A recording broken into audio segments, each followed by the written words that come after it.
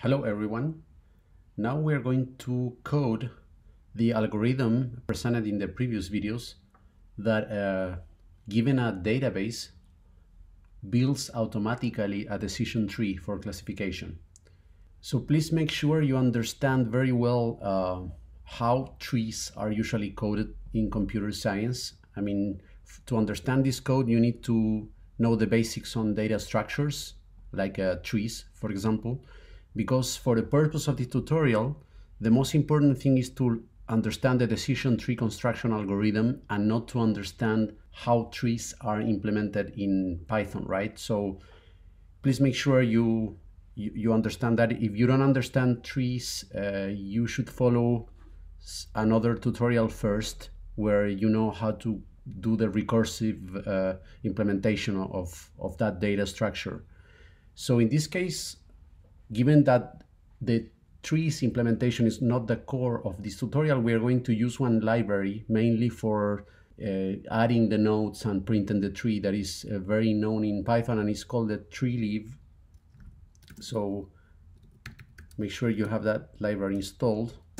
So we are going to use the functions tree and node. We are going to use NumPy, of course, and pandas.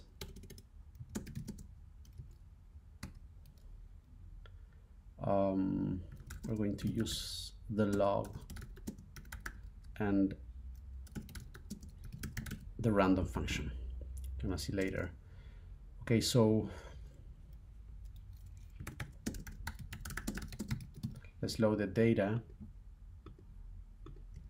I'm gonna use actually the same data I used for the example in the previous video. It is called data about the weekend plans, right?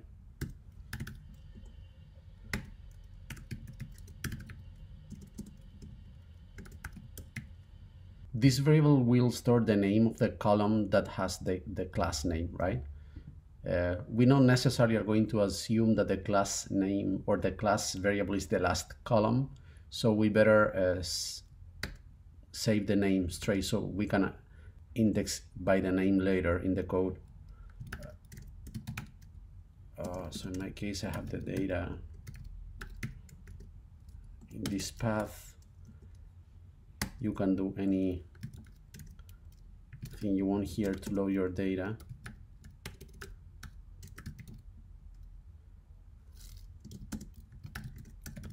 And okay, so we are going to use pandas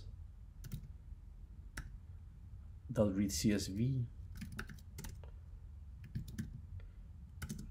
I have the data separated by comma, and the header is in the row 0.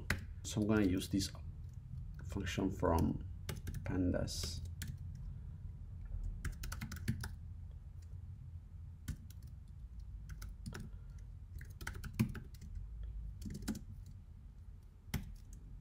It's just for the display format.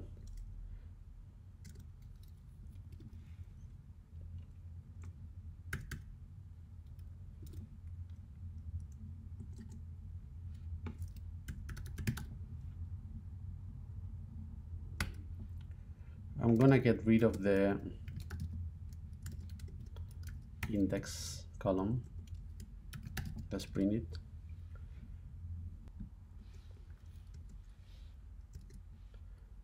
Okay, so this is the table. You can see it's the same table we used for the example on the previous video. Now let's implement some necessary helper functions. Of course, will be the entropy function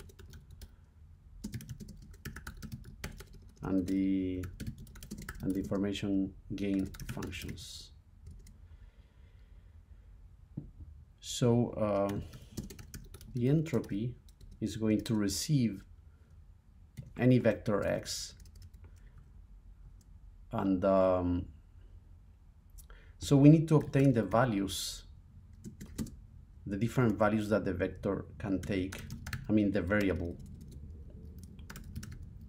For this, we use the NumPy unique function.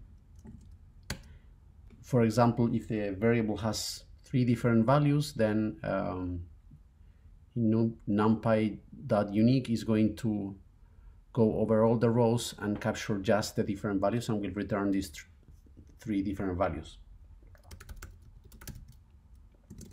So I'm going to save the proportions in this list. And so we are going over the elements in the different values, and we are going to append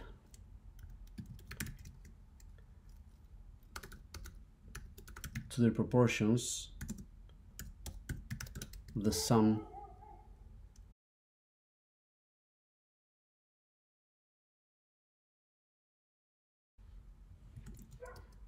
soon you want to understand what I'm doing here. It's just very simple.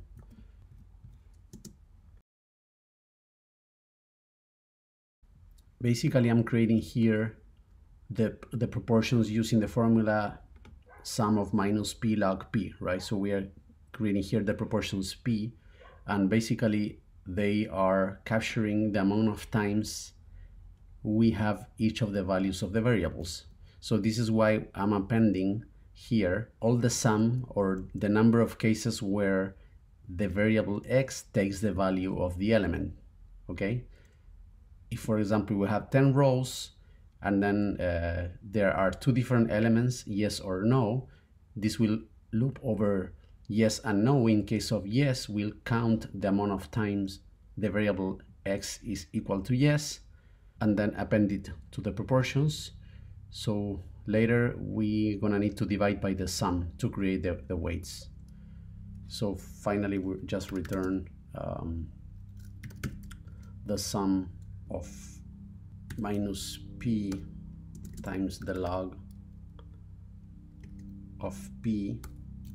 This is log 2, right? For p in proportions. Okay, so let's try this. Let's see if the entropy of data class column, there we go. Okay, seems to be working. Now let's define the function for the information gain. So this is going to receive a variable and the labels, right? The last column necessary for the information gain of the variable var. So let's accumulate the sum.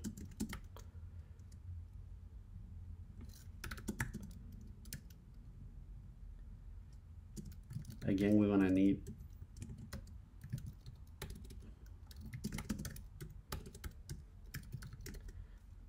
all the values of the variable. We're going to need also the number of rows, which is it's going to be the size of the variable. Okay, so let's calculate here the reduction of, the conditional entropy, right, of each of the values. So we are going to loop over the labels.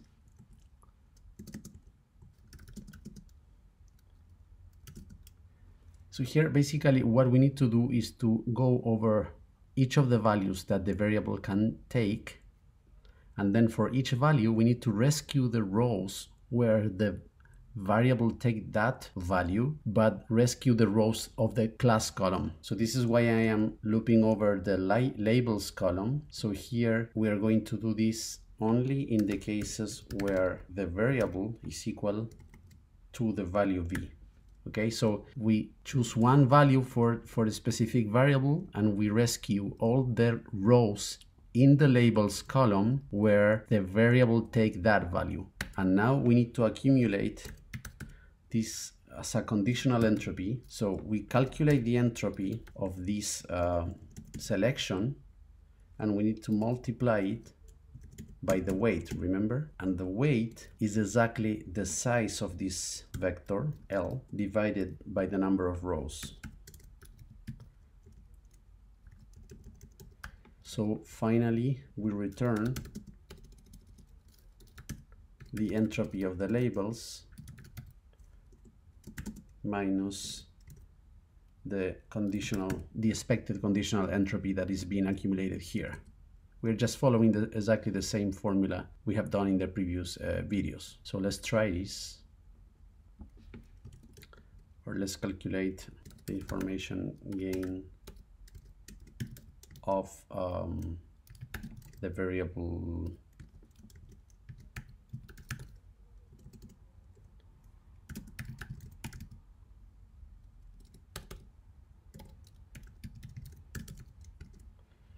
and there we go. Now we need some functions to help with the stopping criterion. Recall that one stopping criterion is when all the rows have the same value of the class.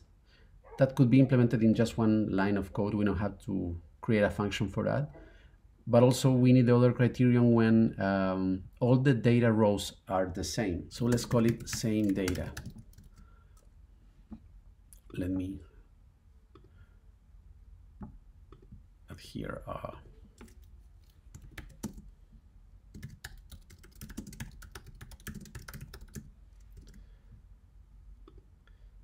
and this is going to receive a data table, any data table, right? Because recall we are going to use this in any moment of the tree construction, and we're going to rescue for all the variables in our data set. So it's going to be a list of all the items in the data.columns if the item is not the class name. Okay, after this, we make sure that if there are not variables,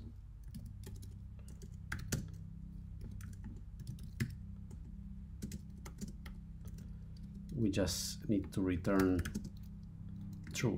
It means that we have to stop the construction, right? Because we run out of variables. And now we need to count the number of cases in where the rows are the same for every variable. So let's do this. So if the size, so I'm gonna grab all the unique values for the specific variable, and when all the rows are the same in every variable, it means that for one specific variable all the rows are equal. It means that if we create a unique vector, it's going to have just one element. So if this size is equal to 1, it means that for the case of the variable, now we need to check if this condition happened for every variable. So if the counter is equal to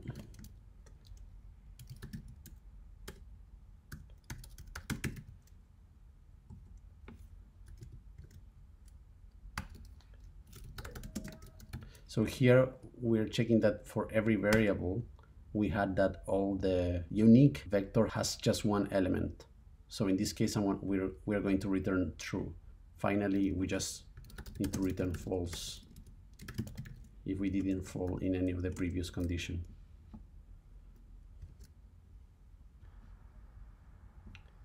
Okay, so let's try this. Here we know that, for example, rows 3 and 4 are the same in these variables. If we discard whether, we should get a true from this function. Okay, so data test is going to be data, and we are going to index for rows 3 and 4, and for columns C4 in data.columns if is not whether.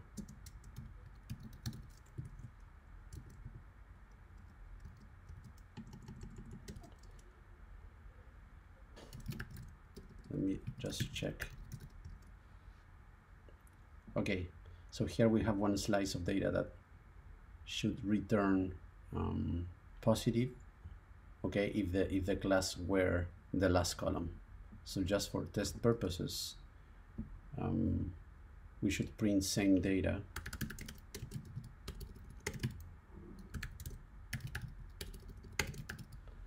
of data test,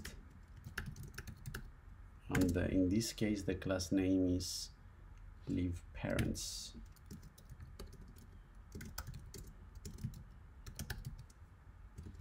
True, right? And now if I print same data of data, this should, you know that this should be false. The original data and the original class name, we know that all the rows are not the same. Okay, seems to be working.